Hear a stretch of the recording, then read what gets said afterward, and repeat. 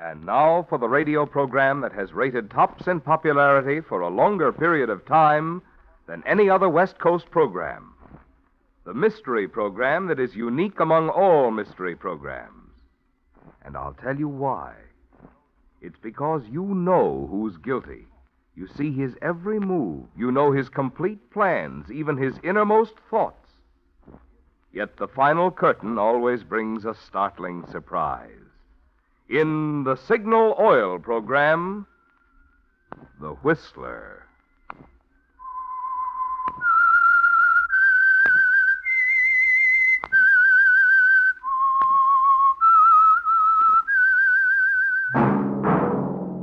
That whistle is your signal for the Signal Oil program, The Whistler.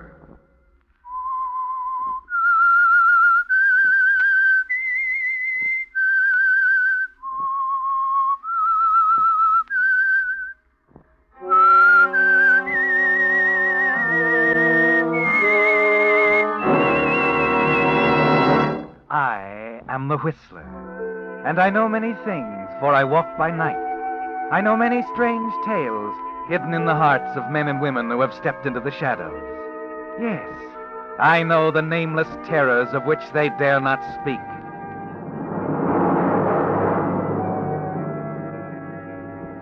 Yes, friends, it's The Whistler, for the tops in entertainment.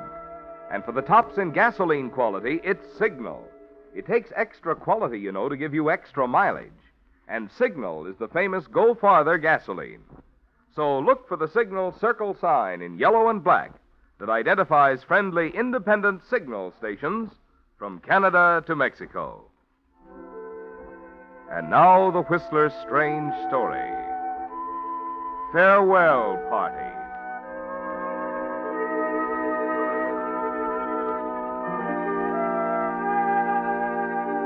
The gay, laughing crowd at the steamer dock hardly noticed the young woman in the smartly tailored gray suit as she half ran up the gangplank under the glare of the floodlights. Outwardly, she appeared calm, in spite of the fact that the cold hand of panic was tightening around her heart. Julia Chandler shuddered slightly as she stepped on the deck. Julia had made up her mind. In a few minutes, she was going to kill a man.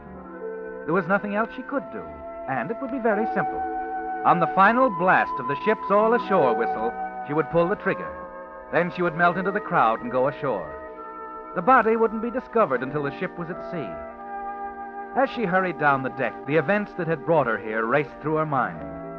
It had all begun that night a week ago at the Club Los Flores, where she was dancing with her husband's business partner, Ralph Ellis. You know, of course, Ralph, that this is our last evening together. Why, Julia, you surprised me. Oh, no, I don't. Why do you think I've avoided seeing you the past few weeks? This sort of thing has to end somewhere. Oh, I suppose. Let's just say that we danced divinely together, make beautiful music and all that, but, my husband is coming home. Oh, you didn't let me know. How inconsiderate. Once in a while, Bruce does put me before business. Yes. And I'm still only a junior partner, huh? Oh, yes. I'll try to do something about that for you. Always good to have an in with a boss. Naturally, you'll bear in mind that the boss wouldn't be at all cooperative if he thought that I'm not a child, Julia. However, I don't think that even you can help me with the firm.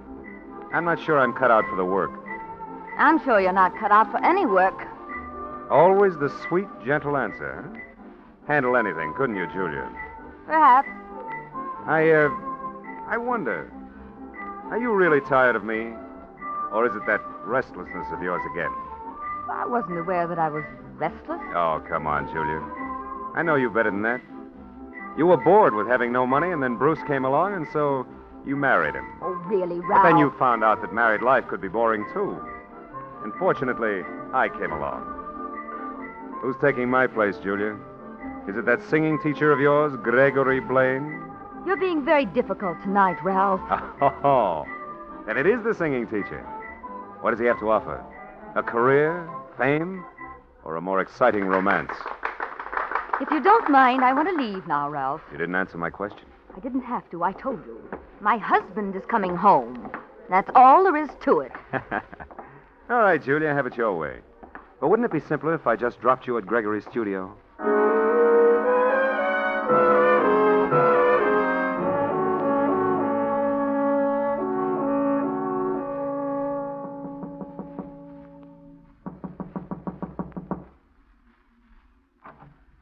Julia, come in, my dear.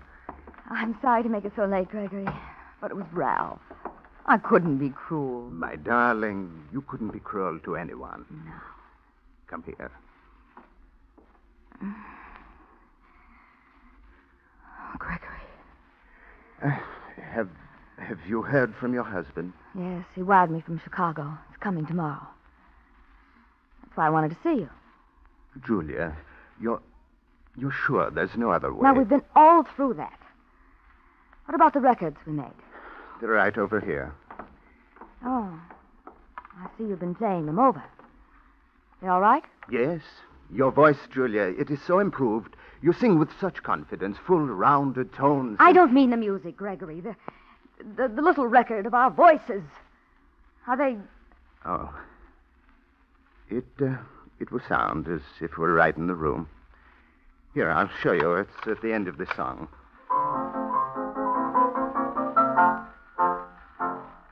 Beautiful. Beautiful, my dear. Oh, thank you, Gregory. You've helped me so. Now, we will try it again. It's perfect, Gregory. Perfect. Now turn it off.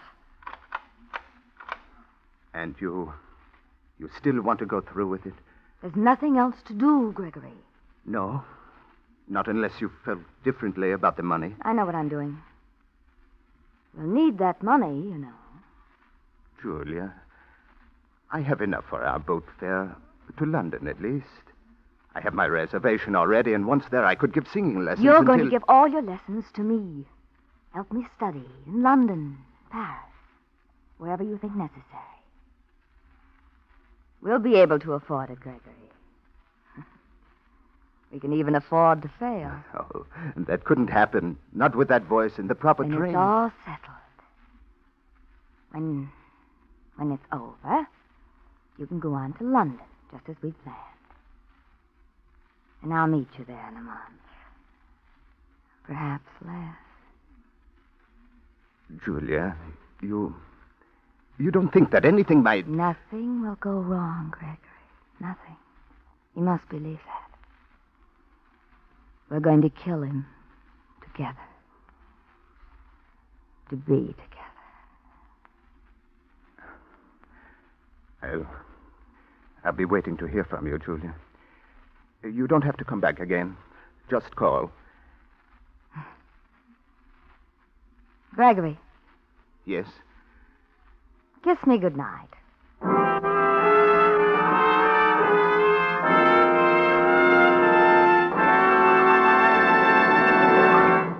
With the prologue of Farewell Party, the Signal Oil Company brings you another strange story by The Whistler.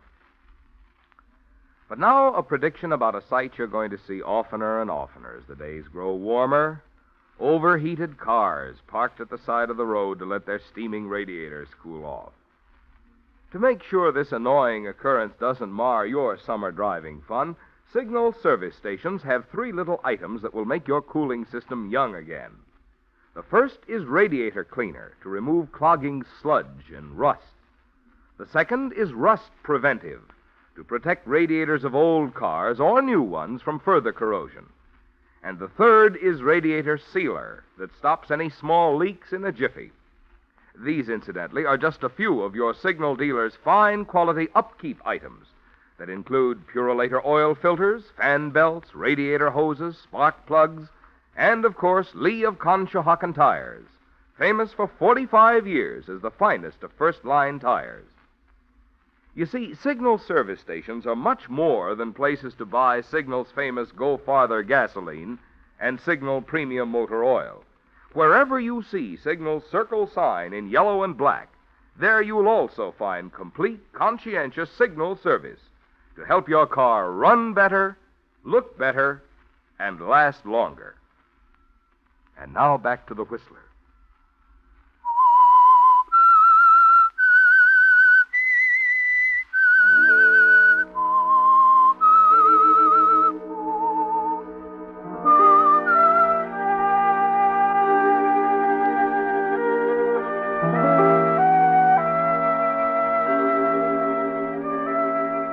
It was a long search, wasn't it, Julia? Trying to discover what you really wanted out of life.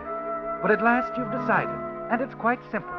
A career of singing, your devoted teacher, Gregory, as your husband, and the security of wealth that will automatically be yours with the death of Bruce Chandler, your present husband. It's all running through your mind as you drive home, winding up the steep grade of Canyon Road, maneuvering at sharp turns. You've always hated the big house on the hill, tolerated it just as you've tolerated Bruce. But it's important now, isn't it? Desirable. The hill, the sharp turns over the canyon hundreds of feet below, the entire isolated setting. Yes, it's important, because it's a setting for murder, Julia. Your husband, Bruce's murder.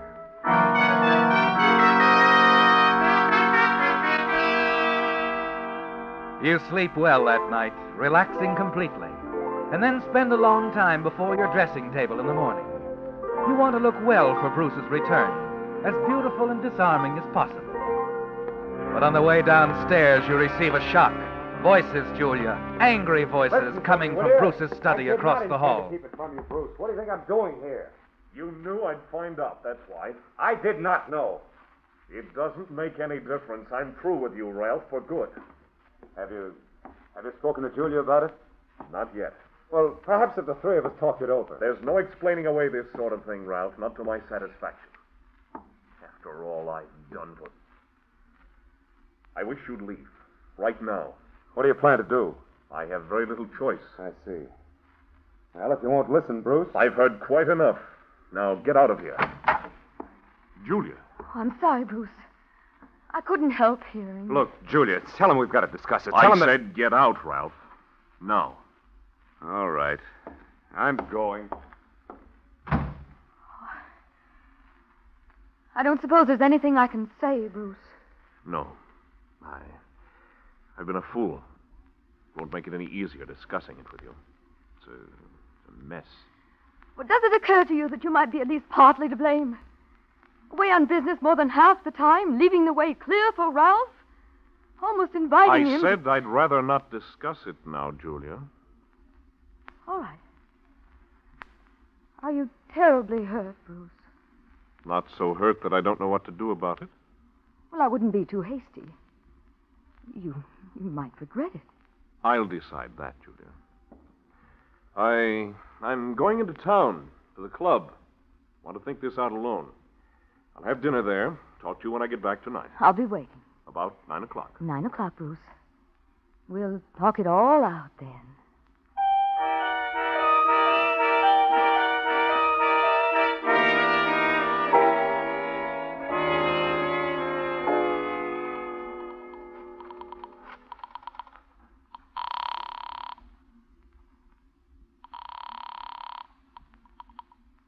Hello? Gregory, Julia, what is it? I didn't expect to hear from you. something's happened. I can't tell you now. But, my singing lesson, You're sing. Yes? it has to be tonight. Tonight? Yes, it's the only way, Gregory, to keep him from changing things. Will you be here? What time? He's coming home at 9. You better be here by 8:30. But, I'll be there, Julia. And bring the record. Of course. And, Gregory, Yes, Julia. it's going to be all right. You'll see. Everything is going to be all right.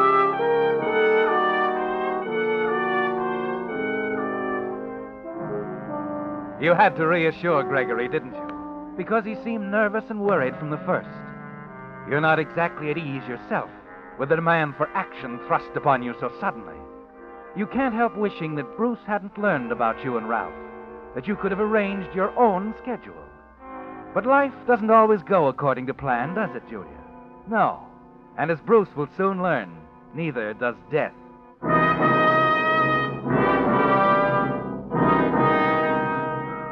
You wait anxiously all afternoon. Promptly at 8:30, Gregory's car swings into the drive. A few moments later, you hear the maid answering the door, admitting him into the front hall. Expecting you, sir. If you'll have a chair. Thank you. I'll tell Mrs. Chandler you're here. Who is it, Edith? Mr. Gregory Blaine, ma'am. Who? Oh, yes.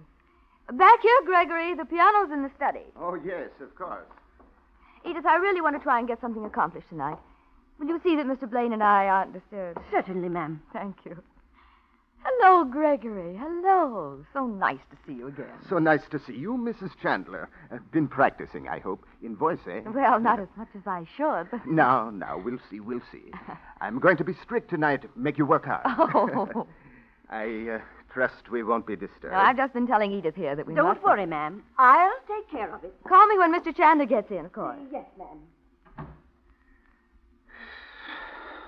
So far, anyway. Now, don't worry. Oh, where are the records? Oh, right here. It's the little one that has I know. You'll have to hurry.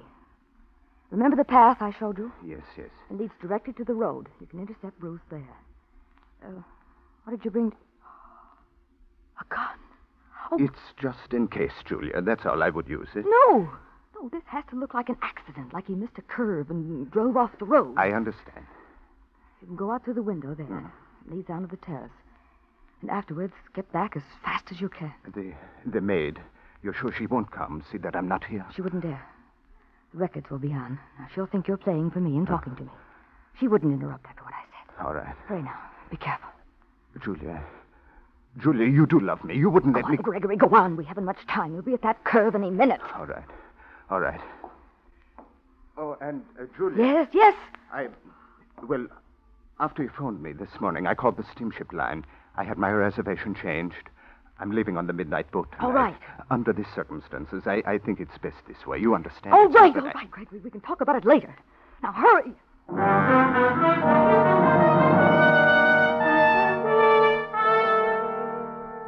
It's underway, Julia. Your plan to eliminate your husband, the answer to everything.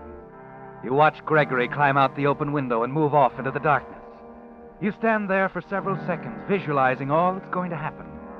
In your mind, you see Bruce's open convertible winding slowly up the treacherous road, stopping as Gregory steps out into the glare of the headlights. You picture the sudden movement as he strikes, and then you see Bruce slump over the steering wheel, Greg starting the car, and then letting it roll over the embankment.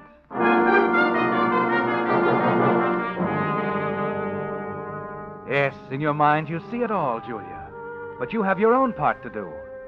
So you move across to the phonograph, set the record in place. Records of a few songs and a few remarks from Gregory as he accompanies you on the piano. It's going to be easy, isn't it, Julia? With no chance of you or Gregory becoming involved. You start over to the window as Gregory begins the introduction of the song and the record. You wonder how things are going for Gregory as you hear his voice in the record prompting you to begin. Now a few bars more, and you will begin. Bruce. Hello, Julia. I'll shut this off a minute if you don't mind. Oh. What happened, Bruce? I thought you weren't coming back until... 9. I know. It just didn't take me that long to make up my mind, Julia. Oh? That's funny. What? The maid. She said there was someone in here with you. Must have been the record that fooled her.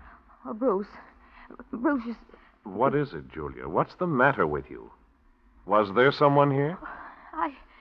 What's the big window doing open? Is there someone out there, Julia? Bruce, wait! Stay away from that window! Don't!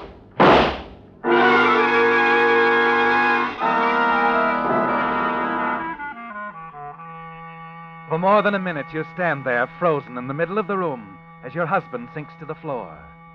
Without even going to him, you know that he's dead. That somehow Gregory has ruined everything, completely destroyed your pat little plan of an accidental death on Canyon Road. Worse, Julia, is the realization that you, too, will have to pay for the stupidity. Already you can hear Edith hurrying down the stairs. You turn toward the door and stop at the sound of Gregory coming back in through the window, gun in hand. There's still a chance for you, isn't there, Julia? And you're going to take it. Bruce! Bruce, you shot Bruce! You killed my husband! Julia! Mrs. Chandler, what happened? I heard... Oh, it's Mr. Chandler. He shot him! Gregory shot him from the window! Stop it, Julia. Stop it! You don't know what you're saying. Edith, call the police. He killed him. He killed Bruce. Why, you little double-crossing... Get out of my way! He's getting away. Stop him, Edith! Stop him! I'll call the police.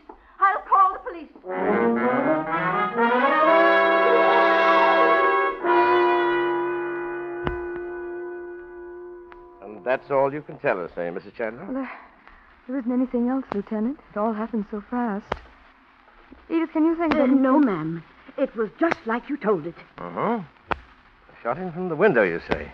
Odd. Yes, he had left through the French doors there. Said he wanted to look at the garden. And you and your husband stayed inside? That's right. And then Bruce went over to the window, just to glance out. And Gregory Blaine shot him? Yes. He fired through without any warning. Oh, have you any idea why he did this, Mrs. Chandler? Well, my husband, Bruce, he never approved of my studying voice. Oh. He didn't say anything at first. But after Mr. Blaine stepped outside, Bruce admitted that he'd seen him in town. Told him never to come out here. Oh, but to kill someone over a thing like that. No, it couldn't. Oh, I don't know, Mrs. Chandler. Some of these musical guys are pretty strange. Well, I'll try to run him down. And you'll start looking for him right away. Sure. Start a full-scale manhunt if we have any trouble. Don't worry, Mrs. Chandler. We'll get him sooner or later. Then we'll have all the reasons. Thank you, Lieutenant. Edith, when you show them... Oh, never mind, Mrs. Chandler. I can find my way. My man in the coroner will take care of everything. Now, you'd better get some rest. You don't look so good.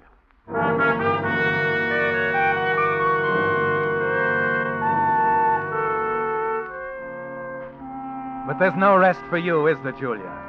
Because, as the lieutenant said, when they find Gregory Blaine, they'll have all the reasons why. And suddenly you know that you've got to find Gregory first, Julia. Find him and kill him tonight. You glance at your watch. It's only 10 o'clock, 2 hours before Gregory's boat sails. There's still a chance he'll be at the studio apartment, isn't there, Julia?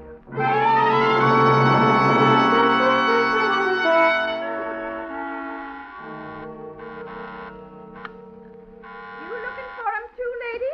Oh, what? Gregory Blaine. That who you want? Yes. Someone else been looking for him? Mm-hmm. The police. They was looking for him. Oh, fine lot of sleep I'll get tonight. The police might as well move in here. Oh, but they won't get this one, 'cause he won't be back. Did he tell you that? Oh, why, he didn't have to. You see, he moved out, paid his rent, took his trunk and everything. Did he say where he was going? No. That's what the police wanted to know, too. Oh. They don't. They haven't any idea. Say, do you know where he is? What? Oh, no, of course not. No. Thank you. Thank you very much.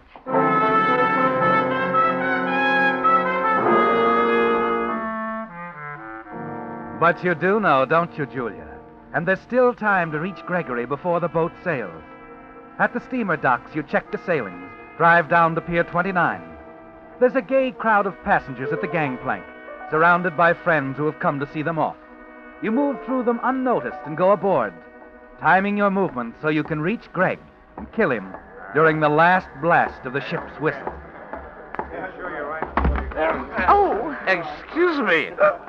Are you looking for your stateroom too, lady? Oh, no, I came down to see a friend. Excuse me, Me please. too. I've been looking for my friend for the last hour, and I can't find him.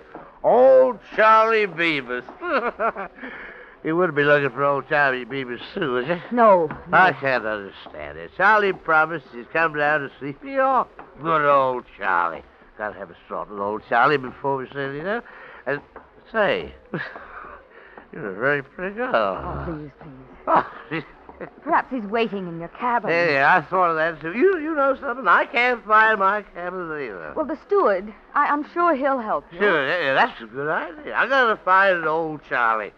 Say, you would like to have a little drink with us, too, wouldn't you? No, I wouldn't. Please. Always nice to have somebody come down and say goodbye. Yes, it is. Well, I hope you find your friend, lady. I will. Oh, I've got to find him.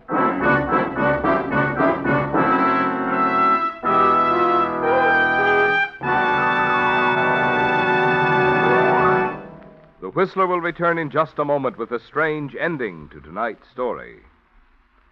Meantime, since you're going to be passing a lot of signal service stations during your summer driving, I thought you'd like to know a little more about the organization that brings you the Whistler and the policies it stands for. First of all, Signal products have always been sold only through independently operated stations. The reason? Signal believes that a man who has his own money invested in his own business naturally has more incentive to serve you better. Secondly, because you want top-quality products for your car, every Signal service station is backed by an organization that serves almost 2,000 Signal dealers, with facilities to bring you every latest advance in petroleum science. Do drivers like this combination of Signal's personalized service plus fine-quality Signal products? Well, just consider the facts. From a mere handful of dealers in Southern California, Signal has grown and grown until today Signal stations serve 6 Pacific Coast states from Canada to Mexico. For extra driving pleasure, extra performance from your car, why don't you too join the switch to Signal, the famous Go Farther gasoline? And now back to the Whistler. The gay crowd at the steamer dock was shocked at the news of the killing on board. They hung around the gangplank in little groups, whispering, trying to edge over and talk to the 3 passengers who had witnessed it, and then fell back to make way for the police as they led the suspect ashore and into the office of the dockmaster. Oh, Lieutenant Skelly. Oh, yes. What is it, Sergeant? We picked up that singing teacher, Gregory Blaine. He was going to take the boat, too. Had a gun and a blackjack with him. Oh, good. Take him down to headquarters. We'll get to him later. Meanwhile, I'm busy with our friend here. Yes, sir. Okay. So you're Ralph Ellis. Yeah. Sit down, Ralph. And don't try to hold out on us. 3 people saw you kill Julia Chandler. Now, what was it all about? All right, what's the use? I had an argument with her husband. We're business partners. Not an argument. Over her? No, nothing like that. It was about some funds, company funds I'd mishandled. He was going to turn the matter over to the police. I see. I was trying to get out of the country, and this was the first boat leaving. When I saw her coming along the deck, well, I figured she was after me, that's all. And why should Mrs. Chandler be after you? Because she must have seen me at the window a couple of hours ago when... When what, Ralph? When I killed her husband.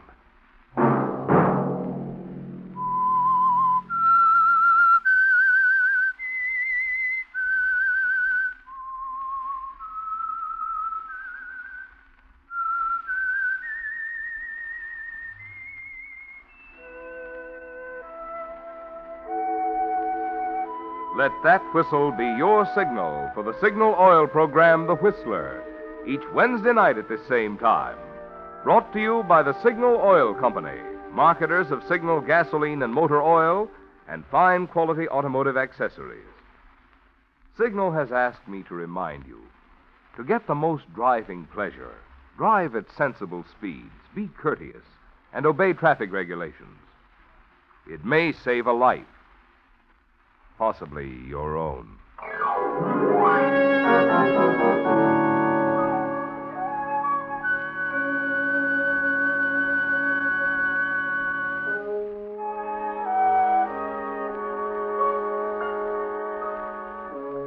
Featured in tonight's story were Lorene Tuttle and Gerald Moore. The Whistler was written by Bob Gray with music by Wilbur Hatch and was transmitted to our troops overseas by the Armed Forces Radio Service. Remember, at the same time next Wednesday, another strange tale by The Whistler. Marvin Miller speaking. This is CBS, the Columbia Broadcasting System.